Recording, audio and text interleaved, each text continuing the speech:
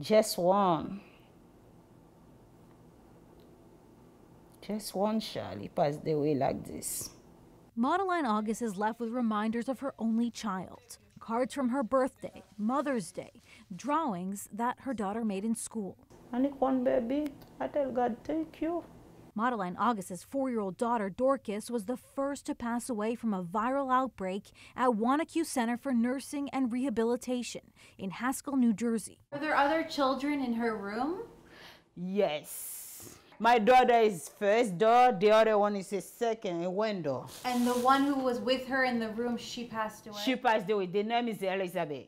So far, 33 patients and 1 staff member have been infected in the adenovirus outbreak, a virus that causes mostly respiratory illnesses. It's concerning to continue to see it, but there is a long incubation period for adenovirus, so it can be up to 14 days. The state health commissioner says the severe strain of virus combined with medically fragile patients plays into the tragic outcomes. 10 people have passed away so far. When she's born, she's never eat by the mouth. This mother says her daughter was living at the Pediatric Rehabilitation Center for the past 2 years. She chose it because she wanted a place close to her house to be able to visit all the time. When she's birthday for 2 years old. You dressed her up? Yeah, I always buy clothes for her. Everything. Auguste says on Thursday, October 4th, she got a call that her daughter had a fever and blood in her trachea. She says she told Wanaque staff to send her to the hospital, but was initially told no because the doctor was coming to see her at the facility. The next evening, she says Dorcas was sent to the hospital. She died 3 days later from complications due to pneumonia. She sent her in the hospital early. She can pass away.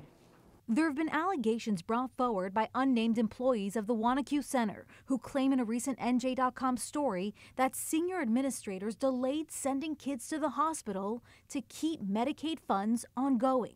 That's why the people they have pneumonia are sick, very sick. When I go there before, I see you do that. When the next scare, you saw me coming. According to New Jersey's Department of Human Services, the fee-for-service rate per day per patient on the pediatric unit at Wanaque is about $518. Human Services confirmed Wanaque would only get paid for the days the patient was in their facility.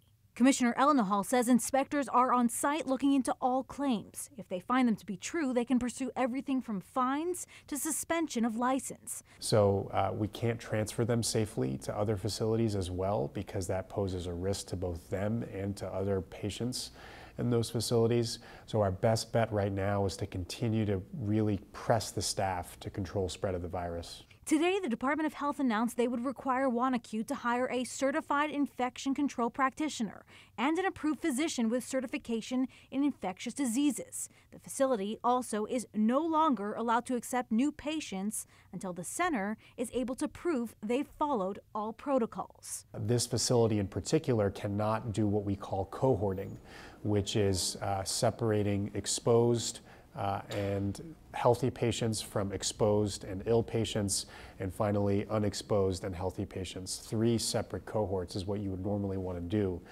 This facility is not, because of their layout, able to completely do that. The Attorney General's office would neither confirm nor deny whether there is an investigation underway.